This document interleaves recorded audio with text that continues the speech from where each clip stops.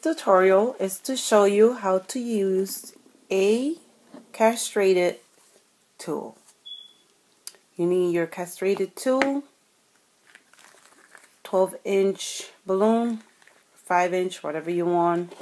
I got petals and chocolate. First of all, I put the balloon at the edge of the tool, where the points are, and I'm going to feed them all the way to the bottom. Just fold it down until I see the edges, and then I press. What it does, it makes like a pouch where you could put a candy. Then you put your petals.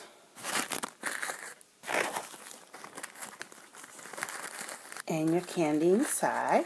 You see, the more you put, it will let the pouch drop, and then you close. And after you're done, just use your pump. Yay! And you have your stuff inside.